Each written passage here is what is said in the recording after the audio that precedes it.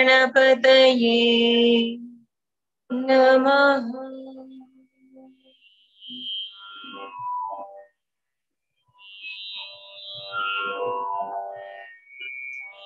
ॐ सरस्वत्यै नमः।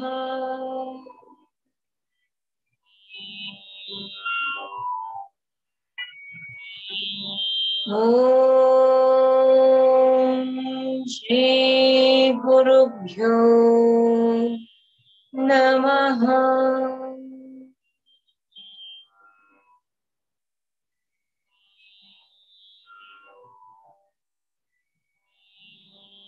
अखण्डमण्डलाकारम् व्याप्तं येन चराचरम् तत्पदं दर्शितं येन तस्मै श्री गुरवे नमः।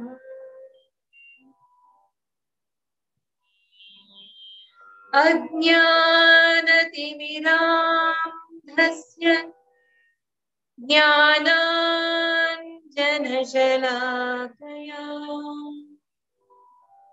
चक्षुरुन्मीलितं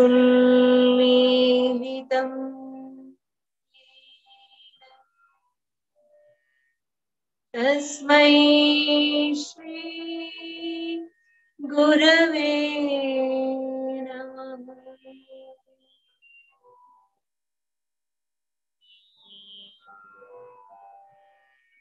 Let us all take in Shivashakti in 5 deep breaths.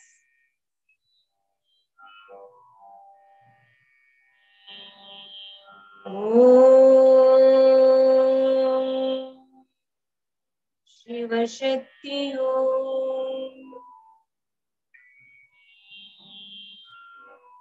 Om Shivashakti Om.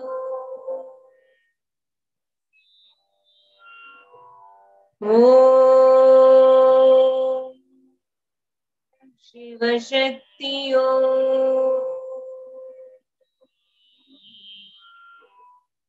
Om Shivashakti Om.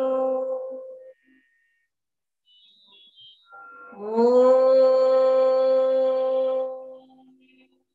Shivashakti Om.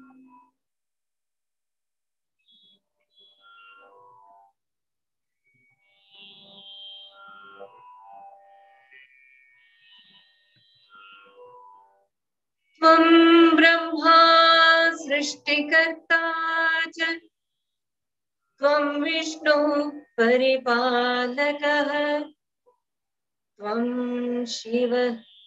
शिवदोऽनन्तः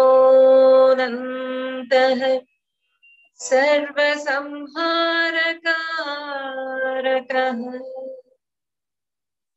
त्वमीश्वरो गुणातीतो ज्योतिरूपः सनातनः प्रकृतिः प्रकृतिश्च प्राकृतः प्रकृतेः परः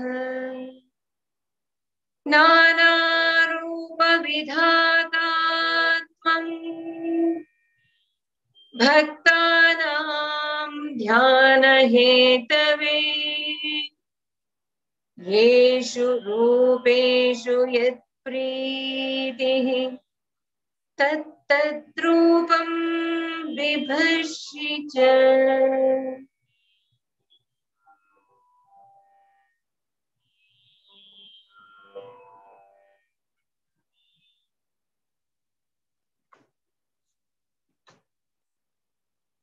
I welcome you all to a beautiful divine journey in Shivanandalahari with the guidance of Bhagavad Pada Sri Adi Shankaracharya. So in today's session, let us concentrate, focus on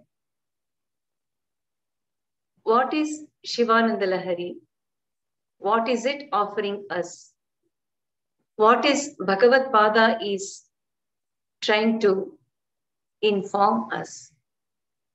What is it? What is Shivanandalahari? In Saundaryalahari, we saw Shankaracharya as highly knowledgeable Tantra Shastra expert. Isn't it? In Dakshinamurti, we saw him as a great Advaita Vedantin who was able to camouflage Nirguna Brahman with Saguna Brahman and Saguna Brahman with Nirguna Brahman. Again in Brahma Jnanavali, we saw his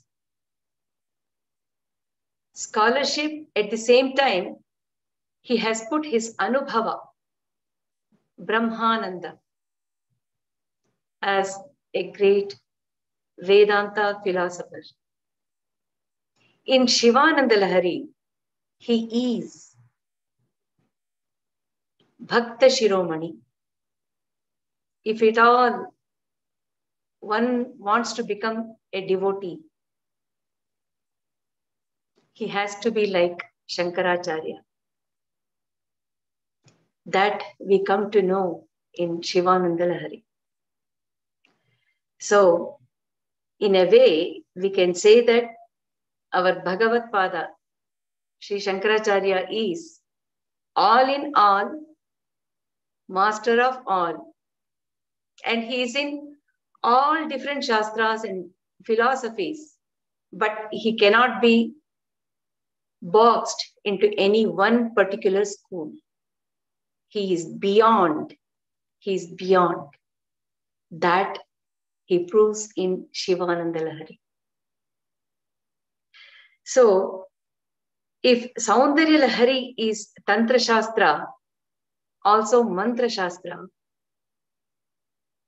when we take the surface level meaning, it gives us joy, happiness, a kind of self-confidence.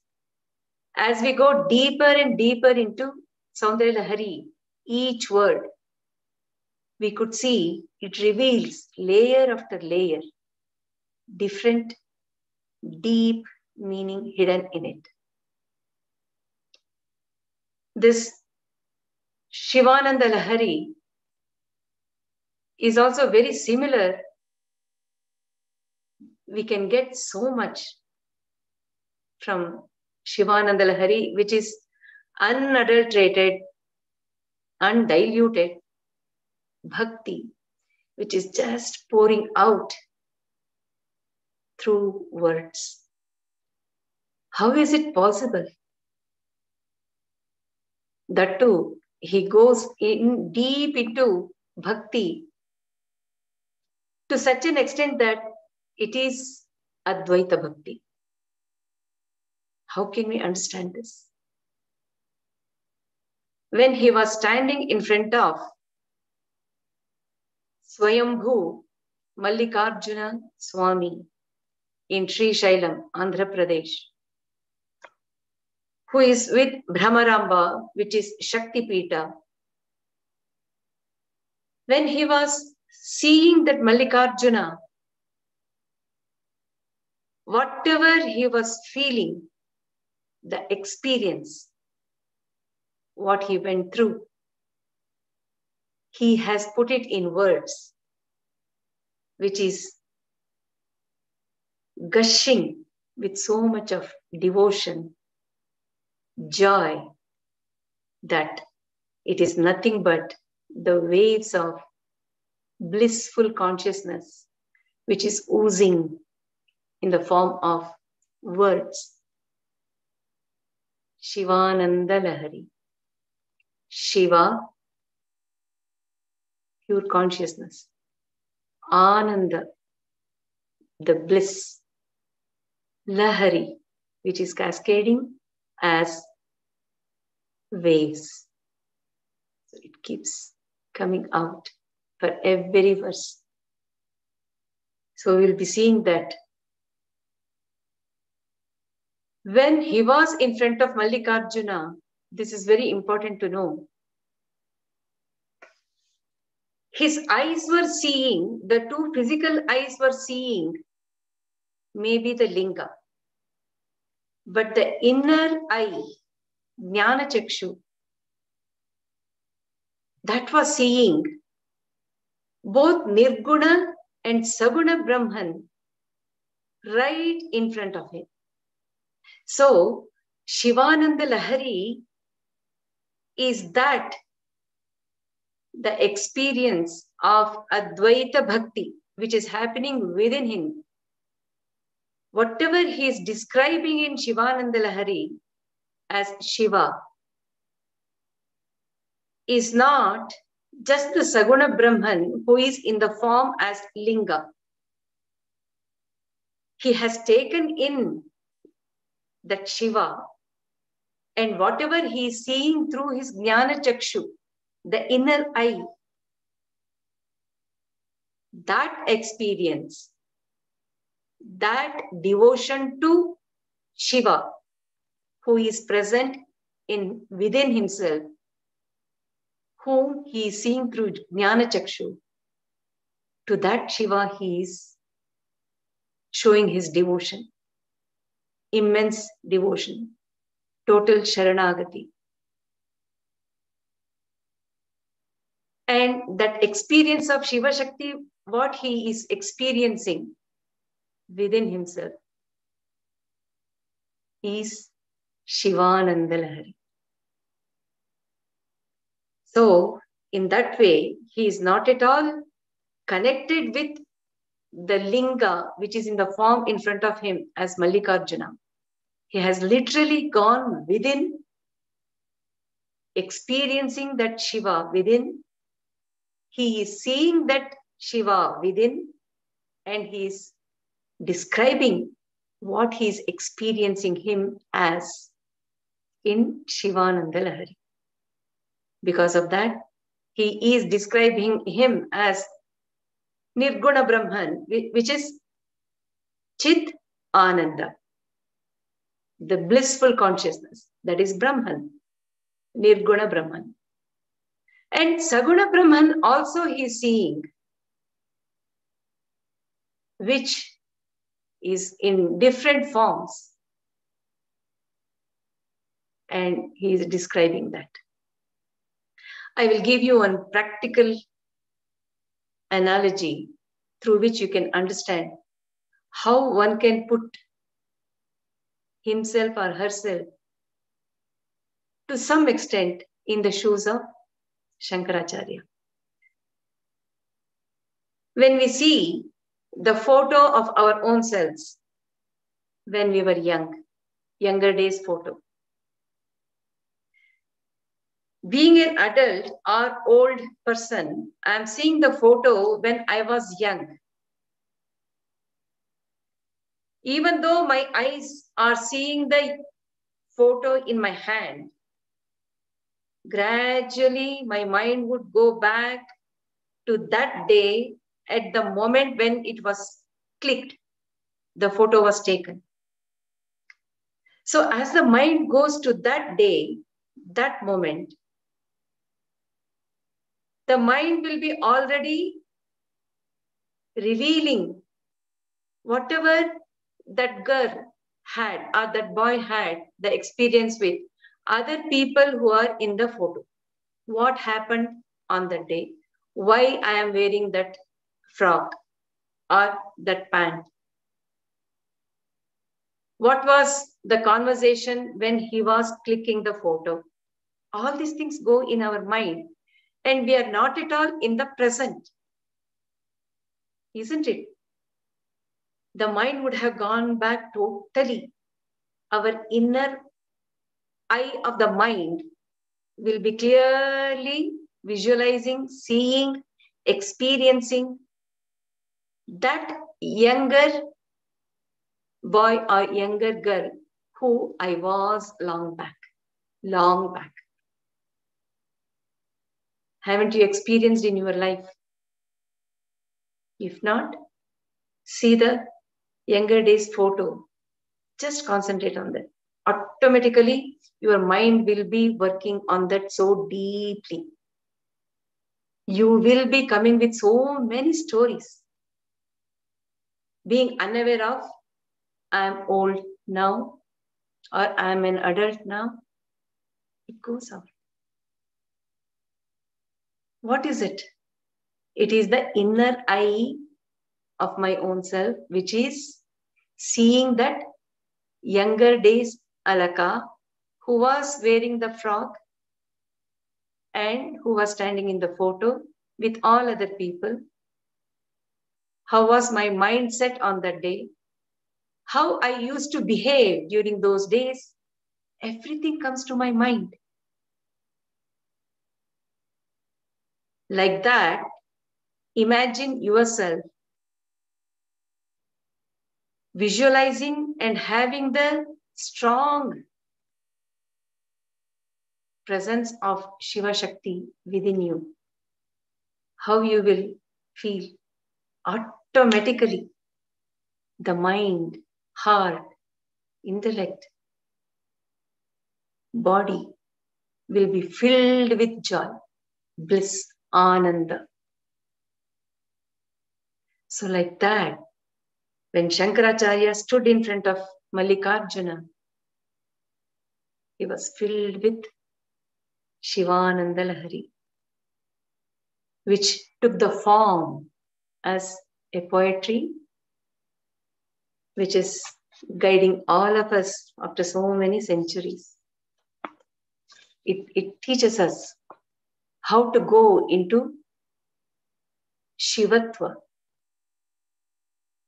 That's the beauty of Shivanandalahari. And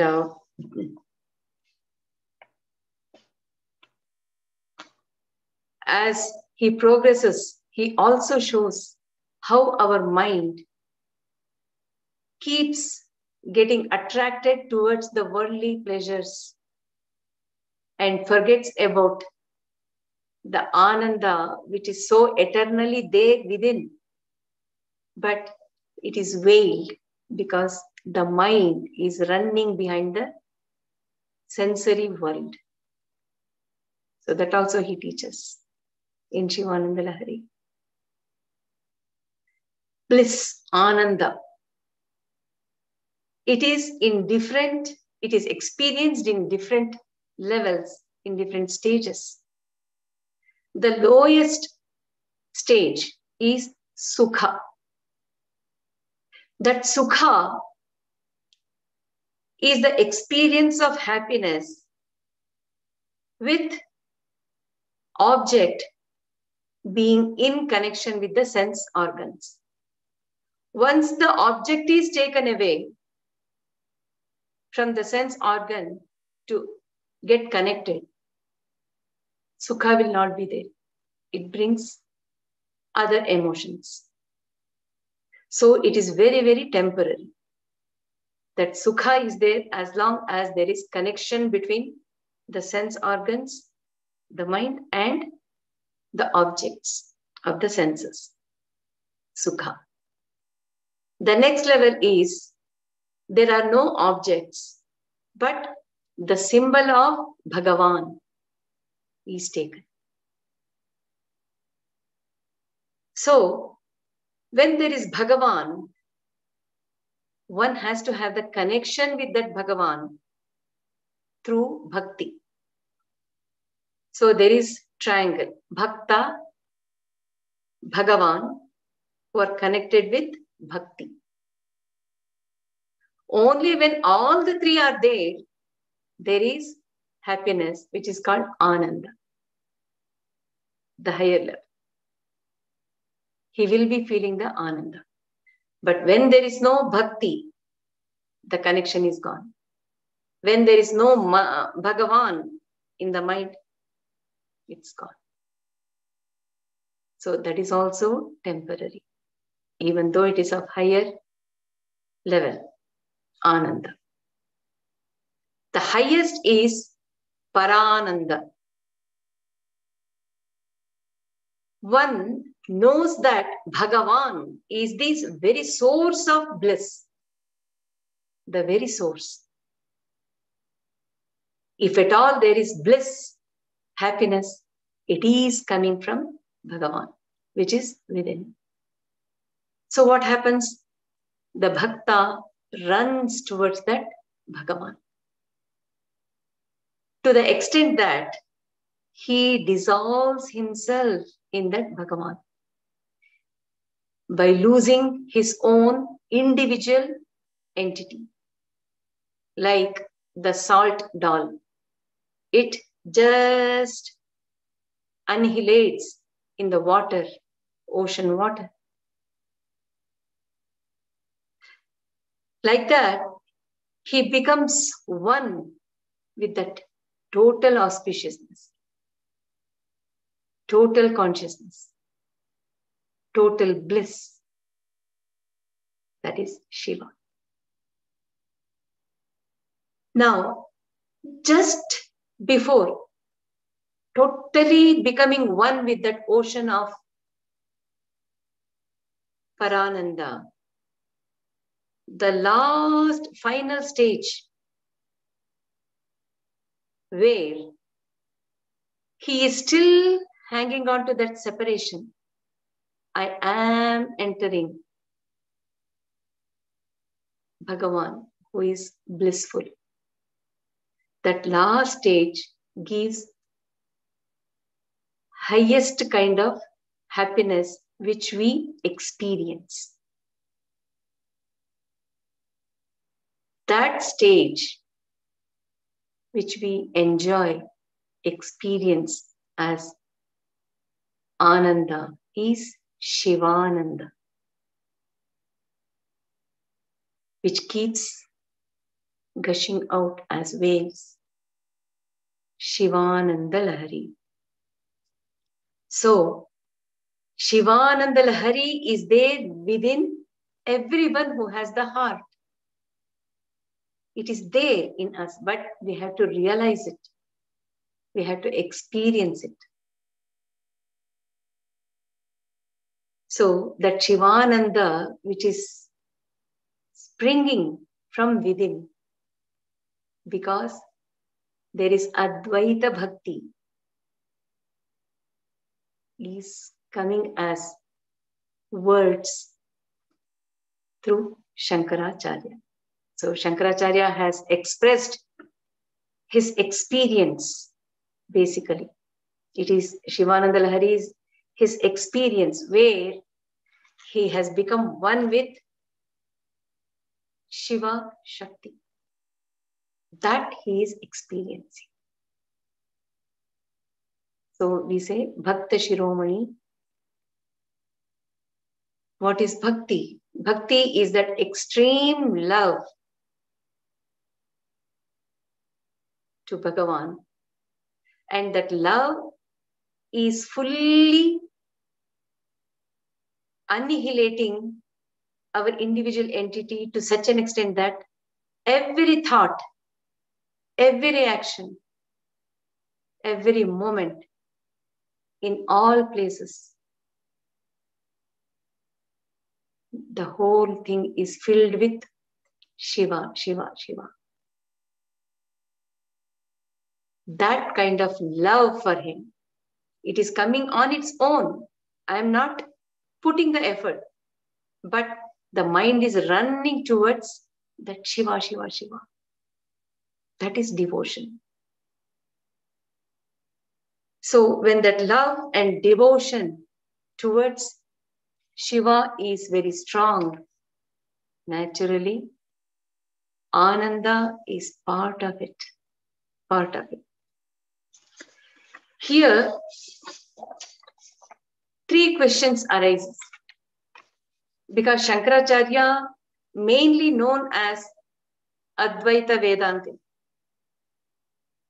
So during Lahari, there was question, how come a great sannyasi like Shankaracharya could describe Devi with such detail? How could he compose Lahari? In the same way, he is such a great Advaita Vedanta philosopher like Shankaracharya, compose Shivanandalahari, which is bhakti oriented. How is it possible? I personally also used to question myself when I used to see our Sannidhanam, Sringeri Sannidhanam, performing the puja in such detail, with so much of involvement, so much of bhakti. I used to wonder, such a realized soul, such great Sannidhanam, why is he doing the puja physically in such detail and with so much of bhakti? And he's giving the lectures on jnana also. How is it possible? For all that, the answer is the traditional Advaita Vedanta philosophers. They accept bhakti and jnana as two sides of the coin, but not the two repelling poles, we can say. They are not going against one another. They are very much the two sides of the coin, bhakti and jnana. And Shankaracharya is beyond. So we can call him Sarvajnani. He is expert, well-trained, master of karma, bhakti, jnana marga. He is well-versed in the knowledge of what is Dvaita, what is Visishtadvaita, what is Advaita. Because he is into all and he is beyond. So he has the knowledge, full knowledge. So we can't box him into any one. He is beyond. I will give you another very practical example or analogy. Triveni. Triveni means the plait with 3 strands. There are different kinds of plaits like French plait where there are too many strands. But Triveni is where there are 3 strands. So what do? We comb the hair and then hold it while combing, and then we plait it where each strand will come to the prominent place. It comes on top of another and it goes below another strand, isn't it? So it comes to prominence and then goes back and gives support or base to another one strand to come on it. So like that, the 3 strands go. And at the end, it is like Kunjalam. With no strands, we cannot see the 3 strands at the bottom. So that is plait with 3 strands. It's exactly the same. in sadhana plat also. Karma, bhakti, jnana. Karma, bhakti, jnana. Like that, when it goes like a plant, at one point karma comes to prominence. Next, it is becoming the base for bhakti strand. Again, that bhakti strand becomes base for another jnana strand. So like that, even in our sadhana, karma, bhakti, jnana, it keeps going. And when we see this plat, when it is very long, there is no need to bind it here. It keeps going long, and then like kunjalam, it just unfurls without being tied, undivided, undisturbed, the end.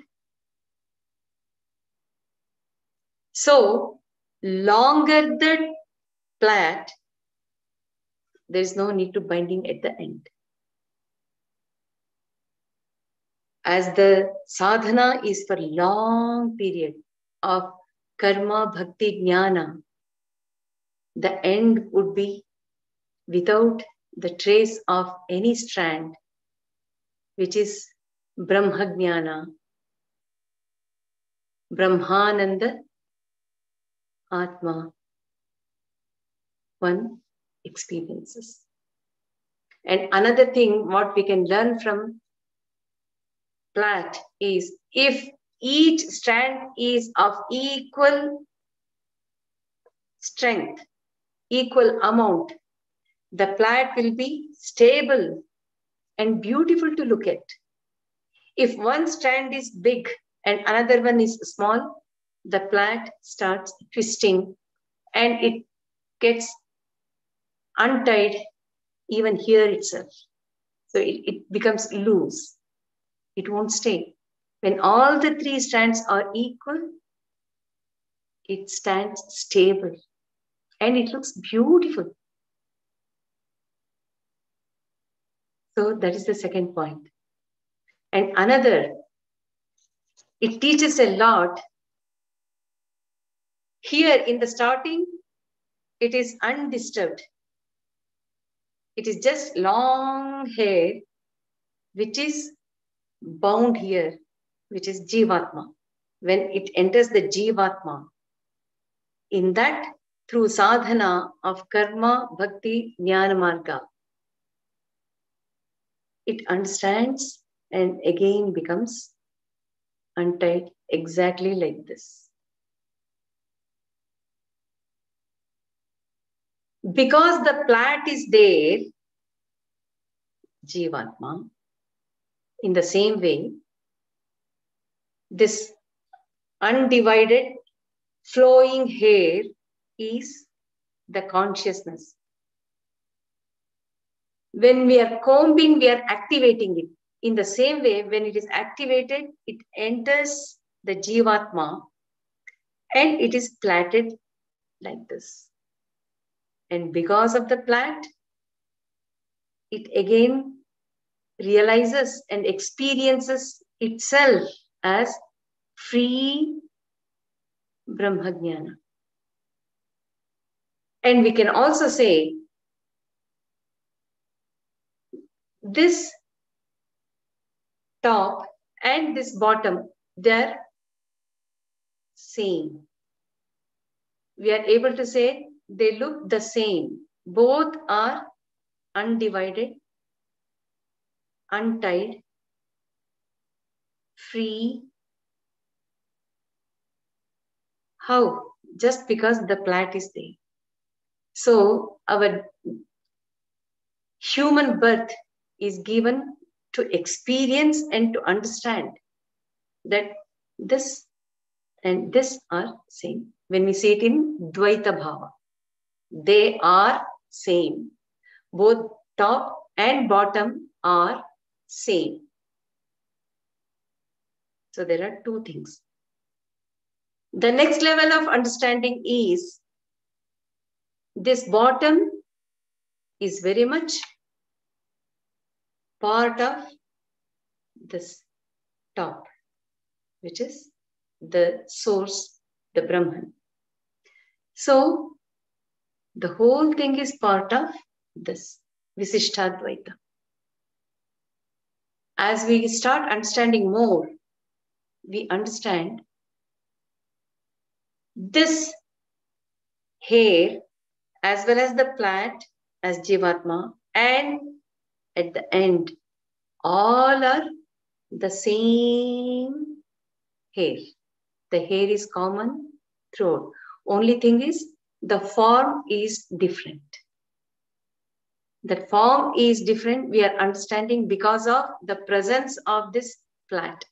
If the plant is not there, it is just flowing hair, which is like inert consciousness. Got it?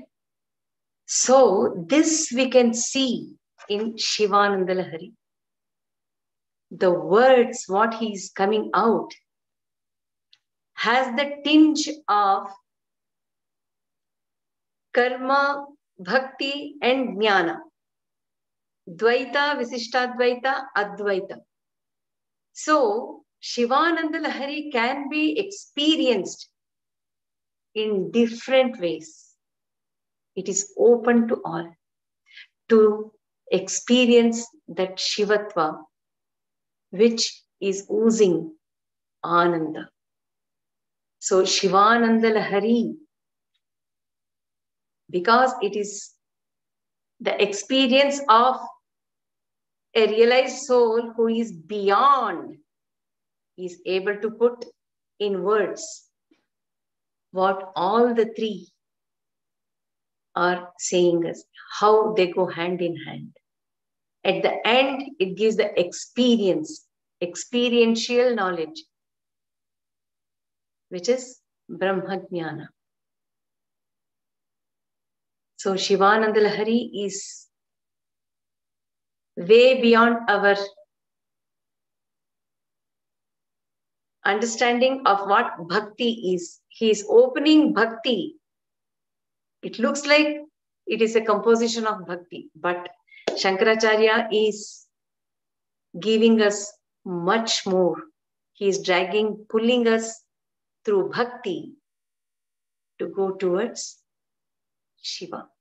So Shivanandalahari is a well-decorated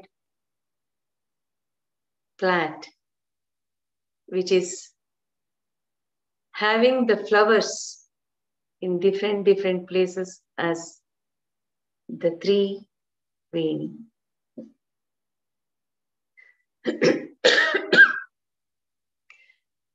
So can we go directly into that Shivananda Lahari state of experience?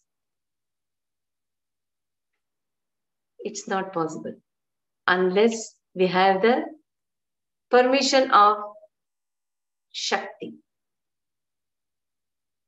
Shivashakti. It is activated consciousness. So unless we have the permission, visa from Shakti, who is Maya Shakti, we have to please her. We have to take her permission so that we can cross her, who is the mother, and she will leave us only when we have her blessings. Otherwise, we will be getting bound again and again by the sensual world, getting attracted to the objects of the five senses. So, Shankaracharya, the Bhakta Shiromani, goes down to Shivashakti from the beginning. The very first verse of Shivanandalahari is obeisance to Shiva and Shakti. He is. Shiva is Shakti. Shakti is Shiva. That he makes us understand. So, when we are studying this Shivanandalahari, we are seeing Shiva as Saguna Brahman in form, who is wearing so many ornaments, jewels, different things as symbol of what that Nirguna Brahman is. So, we can see every shloka as referring to both Nirguna Brahman, which is consciousness, because he is one, unseparated with Shakti. He is Shivashakti. So he is in the activated consciousness form when he is connected with this world. Nirguna Brahman, we are referring to activated consciousness. Saguna Brahman is that activated consciousness taking different forms like Rudra, Bhairava, Shiva, in different forms and different Puranic stories we come across. Even those stories are also giving us the guidance about how to go towards that Nirguna Brahman. So it has the poetic beauty. Shivanandalahari has the poetic beauty. The scholarly expression he uses in Sanskrit are also displayed. At the same time, it is highly philosophical poetry. So I will be mainly concentrating on the poetic beauty and the philosophical meaning which is hidden in every poem, every shloka.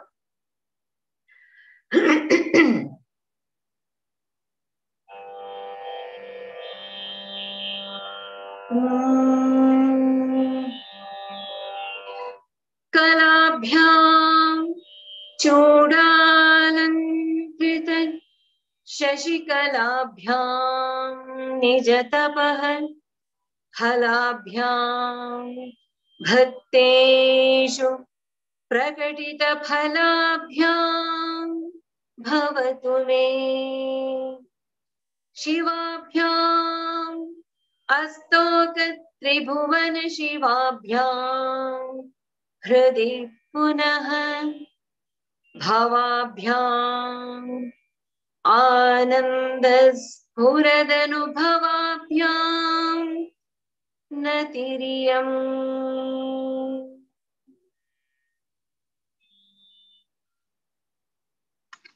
In the first verse itself, he is teaching us unity in diversity and diversity in unity.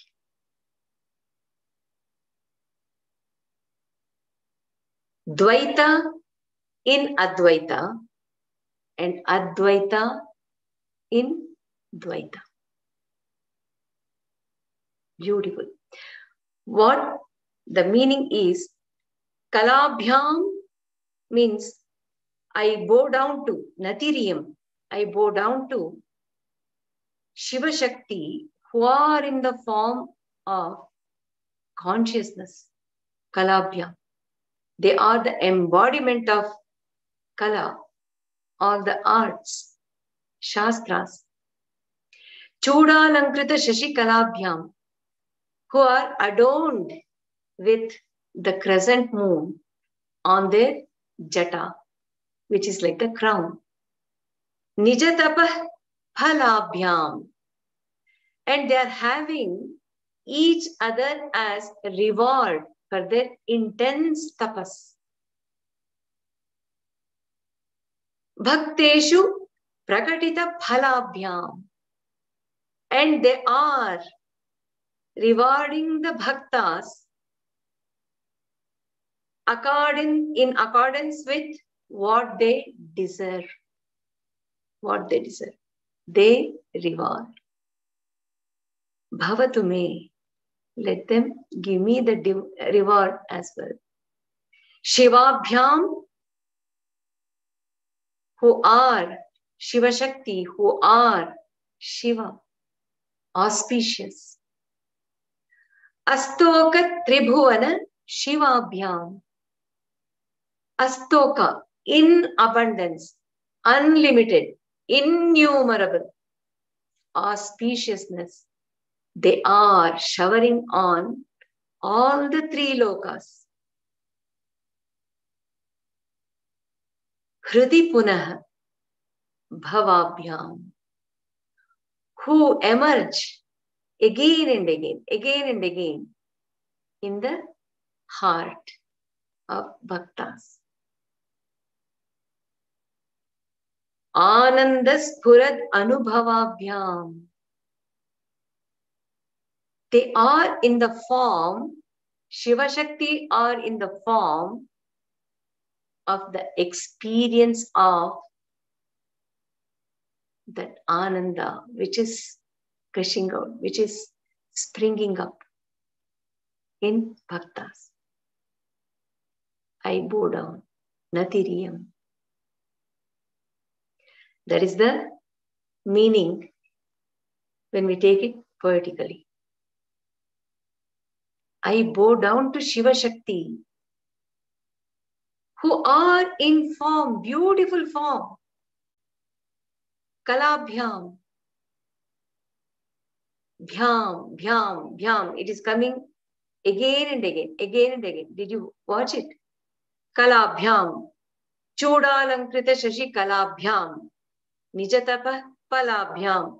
Bhakteshu prakatita phalabhyam. Shivabhyam. Astoka tribhuvana shivabhyam. Hrudi punah bhavabhyam. Anandaspuradanu bhavabhyam. What is that? Bhyam, bhyam, bhyam. In Sanskrit, dvivachana. In other languages, it is only singular and plural. But in Sanskrit, we have dual number as well, which is called dvivachana. Shankaracharya beautifully has clubbed. He has put both Shiva Shakti as one kala or Shiva. Like that, in all adjectives what he has listed, it is only one. He has clubbed both of them together. Shivabhyam. He didn't say Shivaya, Shivayai. He didn't say Shivabhyam. So, both Shiva and Shakti are one. So, he is calling them as Shivas, Kalas. But if I put yes, it becomes plural. But in Sanskrit, it particularly says two. Both of them are Kala. Both of them are Shiva. So there is only one name for them. That means what? There is so much of unity in them. Yet they are presenting themselves as two different in the world, in the mind of the Jivatmas who are totally dubbed into duality. It is we Jivatmas who are seeing Shiva, Shakti as two different entities. But it is actually one Shiva. Shiva Shakti is one. So when we say Shiva, it is both Shiva and Shakti. When we go and pray the Linga, it is the Shiva and the Pitha is Shakti. So Shivashakti are always together. So he's calling Kalabhyam. He's using the word as one, inseparable Shivashakti. So he's showing that unity in them. Now let us go into the detail, because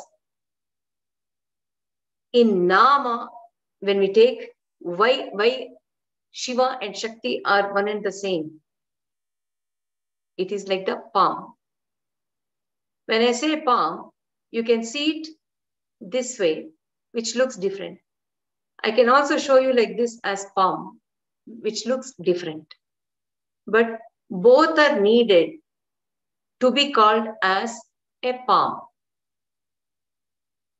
In the same way, Shiva Shakti in the manifested world are the two aspects of the same one entity called consciousness, which is Shiva.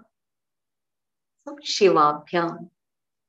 They are Kalabhyam. Kalabhyam is they are consciousness who are working in this world as couple. But their name, there is Samya, there is similarity. Nama Samya. Rupa Samya is also there. Their form to look at. Both of them are wearing the Chandra. Chudalankrita Shashikalabhyam. They are wearing the same kind of ornaments and they look very similar. Adhisthana, where they are, they stay in the same place. If you take Sri Chakra, it is in the Bindu. Both of them are there. In Sahasrara, both of them are there. And then Kriya Samya. Even in Kriya, Srishti, Sthiti, Laya, Anugraha, Tirodhana, Anugraha. In all these 5 Panchakritya, also they take the total involvement. So, however we see, there is Samya. Kalabhyam. Kala has many meanings. In the form of Atma Chaitanya, consciousness. That is Nirguna Brahma, Kala, the ray of consciousness. Also, because they have created the whole manifestation in such artistic way, it is an art piece. The whole Vishwa is an art piece. Beautiful. They have created it. In that, there are so many different sciences and shastras and the kalas. They also are very artistic, and so we recognize it as kala, art itself. Kalabhyam. Chudalankrita Shashikalabhyam. Why are they wearing that crescent moon? To show how the whole universe is constantly changing. Constant change in the universe is the unchanging rule of the universe. So, universe will be constantly changing. Just like the moon changes his form 15 days once. That is showing us how the universe is changing constantly. And why should we hang on to that constantly changing one? We are not able to hang on to anything continuously because it is changing. The body is changing, mind is changing. So they are teaching us. Nijatapah palabhyam. Nijatapah. Both Shiva and Shakti did the penance, intense penance, to get one another as their spouse. Before, they were one only. For the purpose of the creation of the whole universe, it is said, Brahma went to Shiva and requested him to release Shakti from him. So he released that Shakti, who took form as the daughter of Prajapati. And she had to go through so many janmas, so many years of tapas to become one with Shiva again. So her tapas resulted in Shiva for her. In the same way, the minute he released Shakti from him, he became inert and he was into dhyana. And it is that tapas Shakti which helped Shakti to become his spouse again. And also in Saundaryalahari, we learned how Shakti reflects Shiva, because of which he comes to know, I am Swaprakasha, I am self-illuminous. And it is Shiva who gave the independent power to her, Swatantra Shakti, to take care of the world. Again, it is she who dragged Shiva to get involved in the work of universe. So in this way, both of them are the reward for one another. Bhakteshu prakatita phalabhyam bhavatu me. Shiva Shakti are always rewarding the bhaktas according to their quality, what they deserve, they are rewarding them. We humans, we want everything. Without knowing what our punya account is, we desire for everything. But it is Shiva Shakti who reward us in accordance with what we deserve. They keep giving us. See how they are teaching how to lead life by accepting what they have given. So slowly it washes away all impurities from us. Make us go closer and closer to that Shivatva. Shivabhyam. The name Shiva itself is auspicious, so powerful. It is Mangalakara, Mokshadayaka, Shiva. When that Shivabhyam, that Shiva Shakti are the ones who are taking care of the whole universe, they have made it Shivamaya. The whole universe, whole manifestation is Mangalakara and auspicious because it is created by Shiva Shakti, it is penetrated by Shiva Shakti, it is enveloped by Shiva Shakti, and it is also annihilated by Shiva Shakti. When everything is the game, Leela of this Shiva Shakti, activated consciousness. Shiva Shakti, activated consciousness. What else is there? So, this Shiva Bhyam gives the sadhaka or the bhakta the real courage to live with Abhaya. And also another beauty about Sanskrit is the reversal of the padartha, the meaning of the word. For example, himsa. Himsa. When you reverse the word, it becomes simha.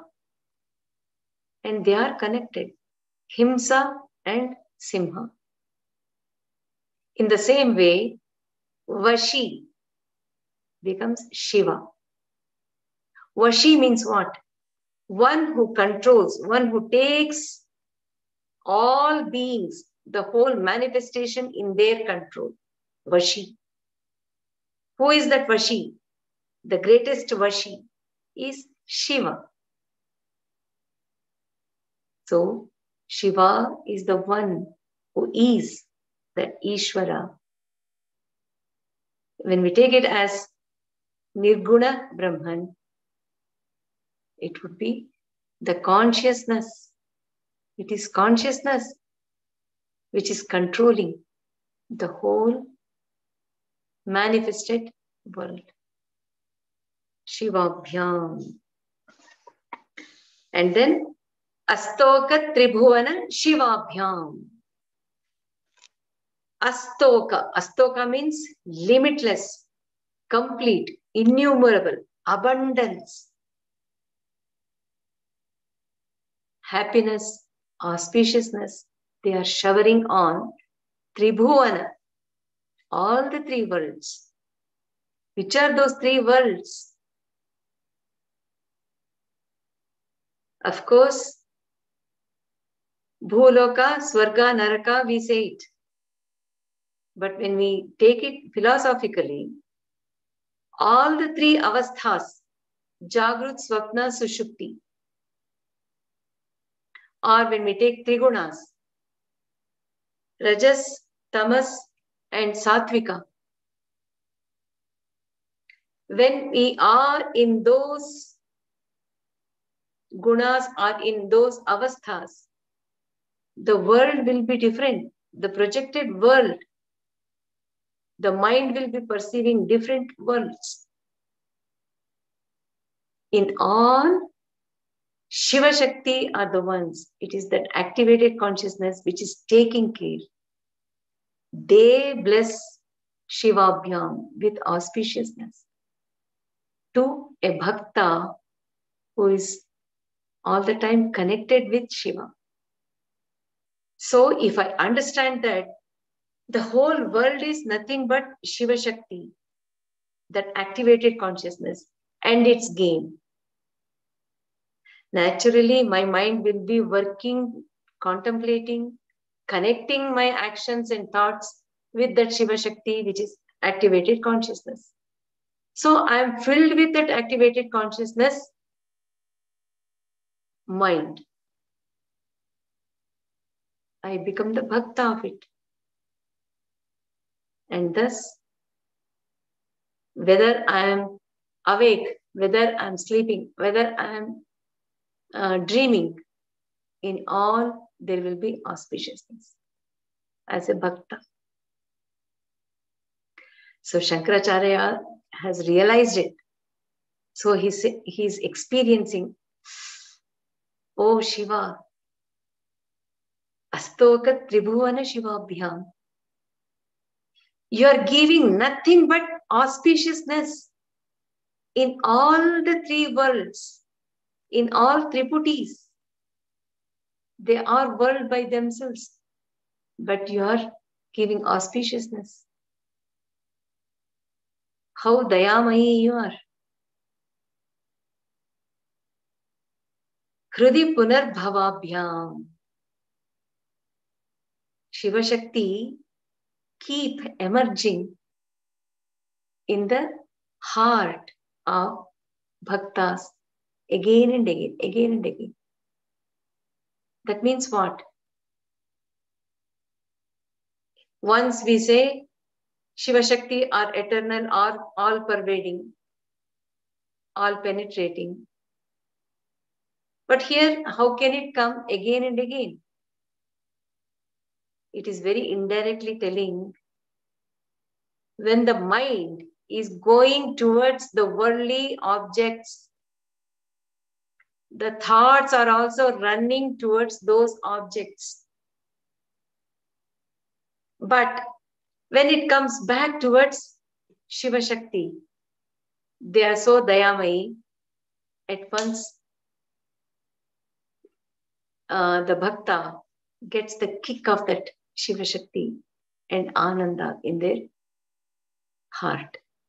So that means eternally they are there within, because of which only I am able to experience Shivashakti again and again. Whenever my mind is going away towards the world, I am missing the link.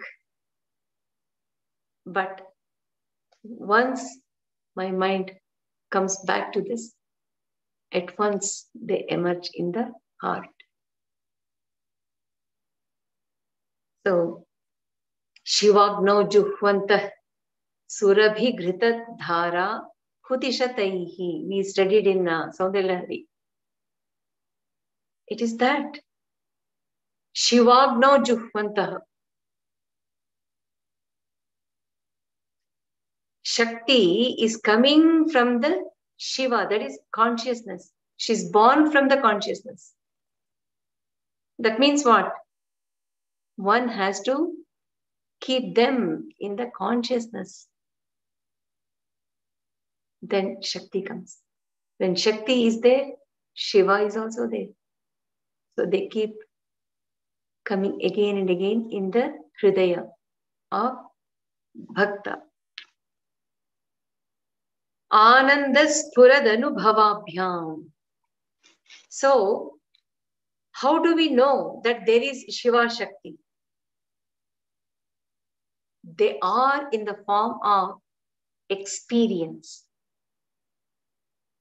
What experience? Ananda. The Ananda which we experience is nothing but Shiva Shakti.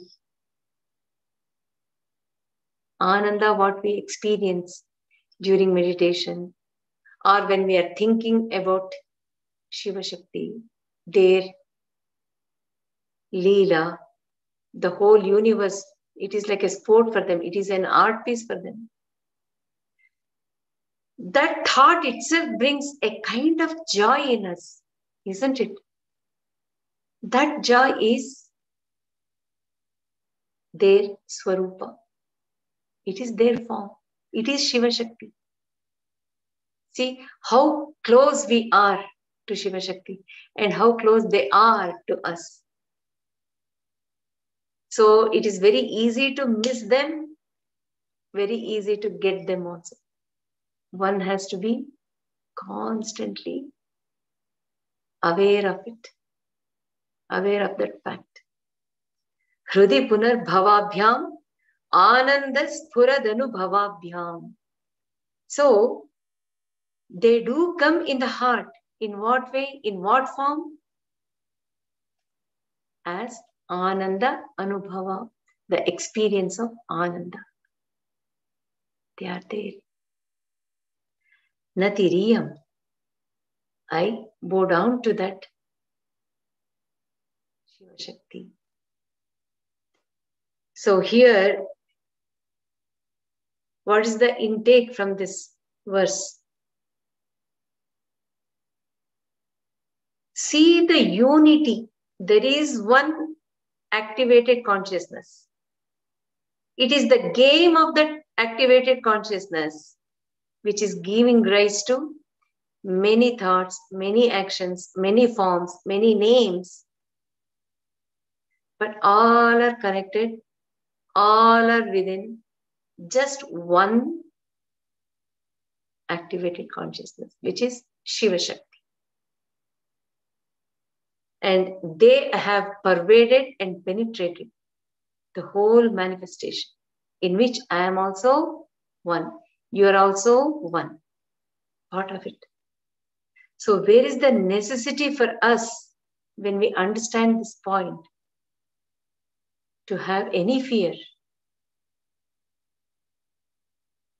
That strong connection with Shivashakti will take away the fear, because the whole manifestation, all situations, the whole life has the hand of Shivashakti. So just go through fearlessly.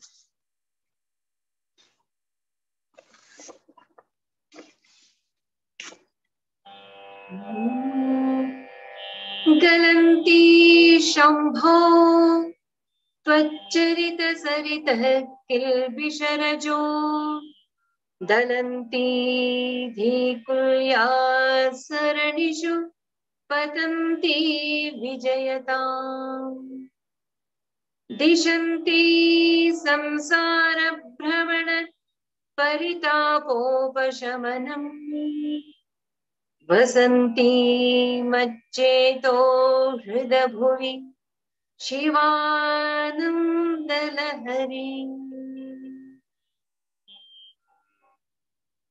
O Shambho, your heroic stories, your glories, your movement as consciousness is flowing like a river. Charita Sarita. It is flowing like a river. While flowing, Kilbisharajo Dalanti. It subdues, it washes away the dust of impurities, which is sin, papa. It washes away the papa. Dhikulya Saranishu Patanti. And your glories, the stories about you, it goes through the canal of intelligence, intellect. Vijayatam, let it go beyond, let it be glorified. Your Charita Sarita. Dishanti Samsara Brahmana Paritapopashamanam. Not only that, this Charita Sarita, the river, divine river of your glories, cools down, calms down the high heat, tapa, which is coming because of the Brahmana wandering in the unending samsara for so many janmas. The tapa is only building up. But your Charita Sarita, the divine river, while flowing, is making that tapa also calm down. Vasanti Maccheto Hrudi Bhuvi Shivanandalahari. And that flow of divine river is coming and stored in my heart. Vasanti, it is residing in the lake of my heart as Shivanandalahari. It is creating the waves within my heart so beautifully, emitting the Ananda, which is consciousness. There is so much of meaning behind every word. O Shambho, Tvacharita Sarita. Here, Shambho refers to both Nirguna Brahman as well as Saguna Brahman. Why? How? Charita. Charita has many meanings. The glorious account, the heroic stories or bio, history. It also means the movement. So movement of the consciousness. Wherever there is movement of the consciousness, there the Shivanandalahari is there as Nirguna Brahman. Not only that, if we listen to the glories of Shiva, the stories of Shiva, that is also flowing with the Shivananda as waves in the minds of the bhaktas. How does it play? How does it work? Dhikulya saranishu patanti. Dhikulya saranishu. Dhikula. Dhi means buddhi, intellect. Kula means it can be dynasty or a group, a clan, or a faculty. Dhikula. What is it? Antahkarana. The intellect is with other three. Mano, Buddhi, Ahankara, Chitta. These four are Antahkarana. Dhikula means all the four. Antahkarana. When it goes through the Antahkarana, the stories what we hear, what we read about Shiva, his glories and his bio or his history, scriptures or Puranas, they bring immense happiness in the form of Shivanandalahari, which is stored in the Hridaya. How did it enter here? Because it has come through the Antahkarana. Got it? So, if there is movement of consciousness, that is one. Wherever there is movement of consciousness, there is some vibrations happening.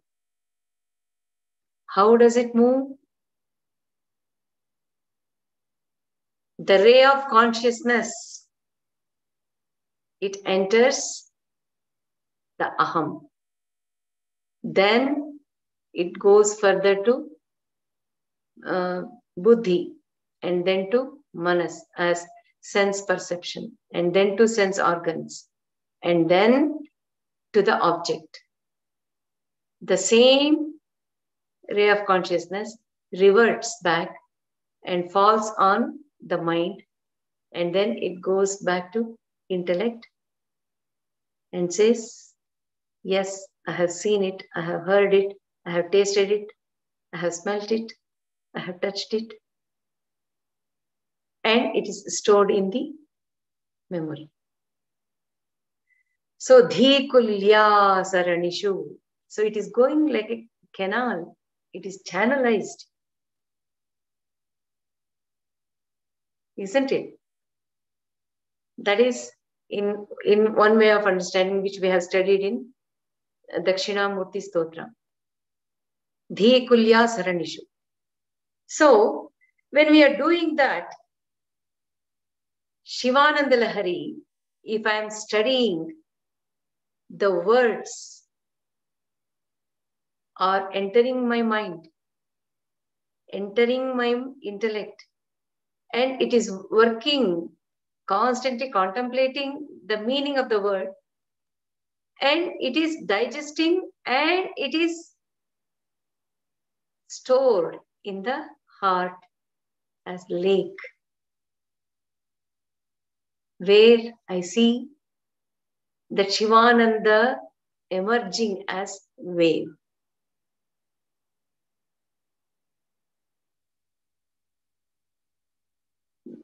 Dhikulya saranishu patanti. Why is it connected with Shiva? When Gangavatarana, because we are seeing that Charita Sarita, the divine river of Shiva's glories. River. it refers to the water flowing. It somehow connects with Gangavatarana. When Ganga had to come down to earth, Avatarana, Shiva had to have her in his jata, and then she was channelized, and then she was allowed to enter the earth. If she had come directly, earth would not have had the capacity to bear her. She's so forceful. If Ganga is that powerful, imagine how Shiva Charita would be. It is so sensitive, intricate, but with lots of immense impact on the bhakta or the sadhaka. So it has to be channelized. Ganga. Ganga means what? That which flows. That which flows is called Ganga. That which flows. It is not necessary that it has to be only water. Jnana Ganga. The flow of knowledge. Mysore University's name is Manasa Gangotri. Another one is Jnana Gangotri. What is it? Gangotri is the source of Ganga. Here, Jnana Gangotri means the very source of the flow of Jnana, which is channelized to go everywhere in the world through Vidyarthi. In the same way, Upanishad Ganga, Chinmaya Mission came up with this TV serial. Upanishad, the knowledge of Upanishad is brought, channelized as drama, and it is flowing everywhere in the world. In the same way, the Himalayan glacier melts and flows. So it is called Ganga. Then what is it? Ganga coming out of Shiva, when we take it philosophically. Shiva is consciousness. Shakti is pure energy. So, Shakti activates that consciousness. In return, Shiva energizes Shakti with consciousness. And thus they have become one. And that activated consciousness flow and pervade the whole manifestation and also the individuals. So it is Ganga, because that consciousness is flowing. It is connected with Shiva.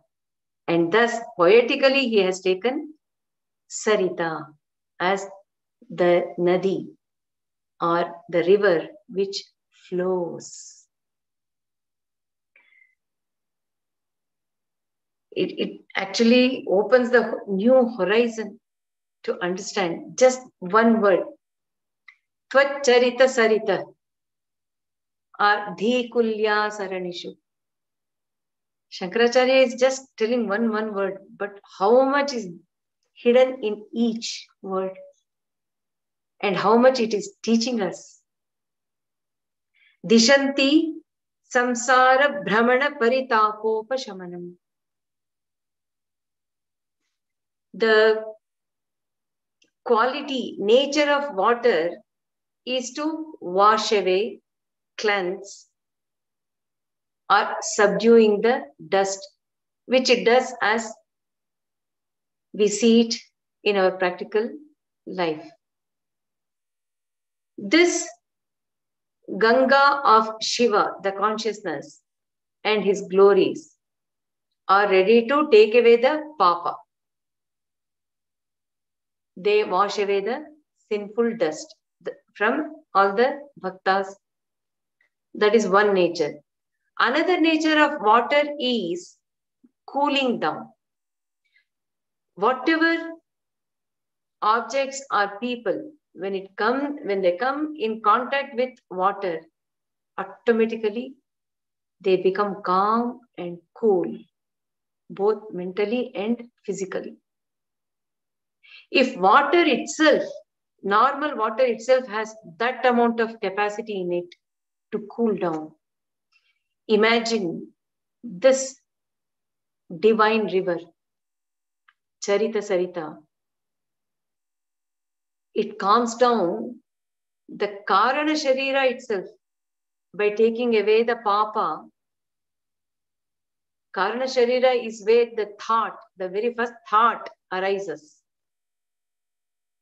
There itself, if it is cleansed from papa, automatically the Sukshma Sharira as well as the Sthula Sharira will also get cleansed. And Brahmana in the samsara, which is unending samsara, if one is wandering janma to janma in the samsara, how much tapa they would have collected. This Charita Sarita has that capacity, strength, power in it to make that person calm, peaceful. This is the experience of even the toddlers like sadhakas and the bhaktas. When the mind is given towards Shiva, Shakti, their stories, their thought, or the clear understanding that the whole universe is nothing but the game, sport, leela of activated consciousness. Won't it calm us down in all situations? Automatically, as a reflex action, many of the things will get away from our life. So that is the beauty of, that is the trick of Shiva Shakti, how they take care of us. So slowly Shankaracharya is driving the point, become the bhakta of Shiva Shakti. Bhakta means become part of Shiva Shakti thought. That thought itself will take care of the next step. Vasanti Macheto Hrudabhuvi Shivanandalahari. This is Swatma Rupa Darshana. Swatma Rupa Sandhana, where it happens automatically. When the heart is filled with that Shivanandalahari, automatically the thought will also be filled with Shivanandalahari. That means the blissful consciousness as surging with happiness like waves. Vasanti Macheto Hrudabhuvi. Vasanti means it resides. It is not temporary. In a bhakta, in a real bhakta, genuine bhakta,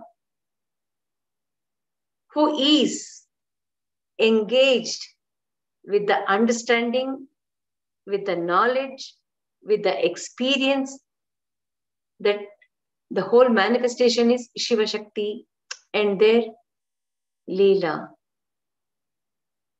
Automatically their Hridaya will be filled with those thoughts. So the lake starts becoming bigger and bigger and bigger. More the lake is made big, the waves will also be many. Like that, reading or listening to Shivanandalahari automatically brings the joy, calmness, purity in mind to Bhakta, which prepares us to experience Shivashakti in a beautiful way when we are in this human life.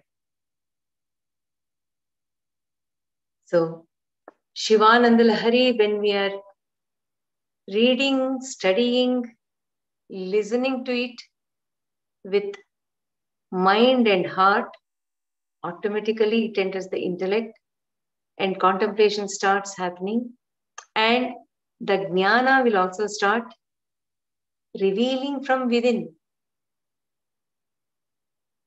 and thus it becomes parayana, not just an intellectual study or listening to a story.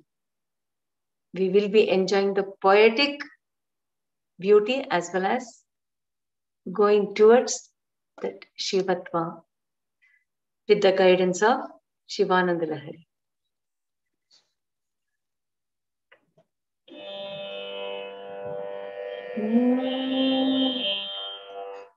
Om